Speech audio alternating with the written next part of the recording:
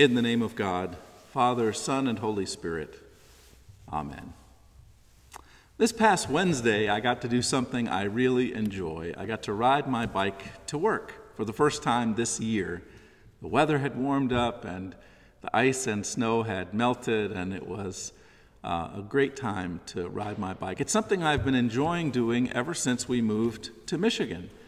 In fact, I've been riding to Rochester long before I ever came to St. Philip's. It was almost 10 years ago when I was riding around Rochester after my ride into town, got some coffee, and then I noticed this Episcopal church. And I remember thinking to myself, hey, an Episcopal church at the end of this path. Wouldn't it be something someday to have a church that I could ride my bike to? Well, it's amazing how life works out. Anyway, it's a very pleasant ride on the Clinton River Trail. It's about 10 miles each way.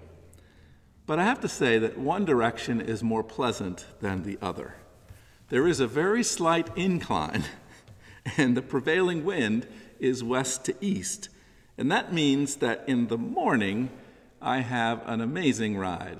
I am just whizzing down the trail, not really noticing the incline and not paying any attention to the tailwind, just imagining myself to be a very powerful cyclist. And I arrive at work refreshed and energized after that exercise. But the afternoon ride home is a different story. In the summer, my trip home is often during the hottest part of the day. That unnoticeable incline is suddenly very noticeable indeed. And that invisible tailwind is suddenly a very noticeable headwind, often picking up intensity in the afternoon as well. It's a much slower and harder ride home in my ride. Apparently, this is not just a bicycling phenomenon. Social psychologists have studied what they call the headwind-tailwind asymmetry. That is, our tendency to focus far more on whatever obstacles or headwinds we face in our life and to ignore the blessings and tailwinds that we often experience. It is such a noticeable phenomenon in psychology that they've been looking at this, and the consequences can be very severe. Too much attention on the headwinds and obstacles and problems can leave us feeling a sense of bitterness, a sense that life is not fair, an over-focus on our challenges, and an under-focus on all of the privileges and blessings we've received. This came home to me during the class that we've been doing ecumenically on racism, and I've had to kind of wrestle with that controversial topic of white privilege. What does it mean to have privilege? And I've had to admit to myself that part of the tailwind in my life has been privilege of every kind. I have lived an amazingly blessed and privileged life. And when I stop and think about that, I can be full of gratitude for all the blessings that I've received. The problem is that I often don't stop to think about those things. I'm often focused on what's next. You know, what have you done for me lately, God? What are my challenges? And I can become grumpy about the smallest, most trivial things. This headwind-tailwind asymmetry is certainly an issue in our first reading today from the Bible. The Israelites are such a wonderful example of the universal human tendency. Think of it.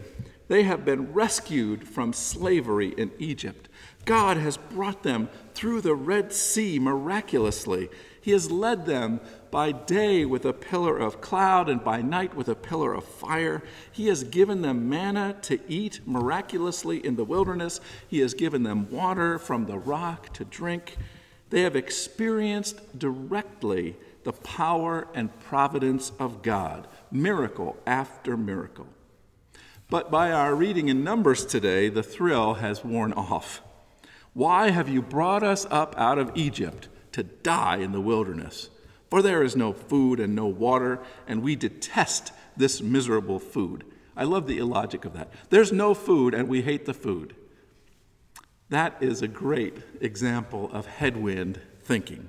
They have gotten stuck spiritually, looking only at the negative and totally forgetting about the positive. It's easy to focus too much on the Israelites in this regard, but I think it's very helpful for us to see this as a universal tendency, a part of our own selves. The Israelites can feel the headwind of the frustration of their time in the wilderness, the uncertainty, the monotony. In their warped memory, slavery in Egypt is looking rosier than freedom in the wilderness. They have forgotten the tailwind of grace, the ways in which God saved them and continues to provide for them. It takes a crisis, deadly, fiery serpents, to wake them up and remind them to turn back to God. The symbol of their deliverance, what my wife calls the snake on a stick, is lifted up by Moses as a sign of their salvation. Jesus in the gospel reminds Nicodemus of this famous story in our gospel today. The headwinds are still there all these centuries later. The light has come into the world, the light of Jesus, the Son of God, bringing the good news of God's love and salvation, and people are still choosing the darkness, still focusing on the headwinds, still ignoring the tailwinds. But Jesus says, just as Moses once lifted up the sign of salvation for the Israelites, soon Jesus will be lifted up as a sign of salvation for all people. The old symbol was a snake on a stick, a symbol of suffering and death transformed into life. The new symbol will be the cross, another symbol of suffering and death transformed into life. There is a wind, a spirit of God that carries us and sustains us throughout our lives.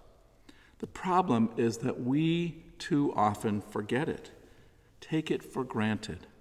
It is a tailwind, and we are, like those ancient Israelites, far too concerned with the headwinds of our lives.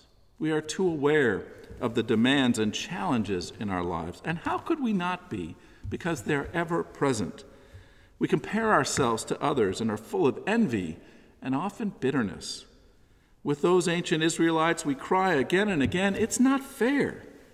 In bitterness, we count every slight, every penny we think we are owed or we deserve. We're good at that. But what we are bad at is counting the unearned blessings we have received and continue to receive every day. St. Paul often spoke of this discrepancy, this desire to justify ourselves by our own actions instead of trusting in God. He says in Ephesians today, "For by grace you have been saved through faith, and this is not your own doing. It is the gift of God, not the result of works, so that no one may boast." Or I might add, might complain. Grace, the grace of God, is the tailwind that sustains us and gives us the assurance of God's love. So the invitation today, I think, in our scriptures is to stop for a moment and appreciate all the tailwinds in our lives, the privileges, the blessings, the kindnesses, the graces. I think of the people who have enriched our lives, our ancestors, our families, our faithful friends, our teachers, employers, our co-workers, first responders and public servants, frontline workers, farmers and food workers, repairmen and women, soldiers and sailors. Once you start, it's hard to stop. These multitudes are lined up behind us, creating the tailwind that carries us forward. And behind all of them is the God who made us and sustains us, the Holy Spirit who blows us ever forward into the abundant life of the kingdom of God. Amen.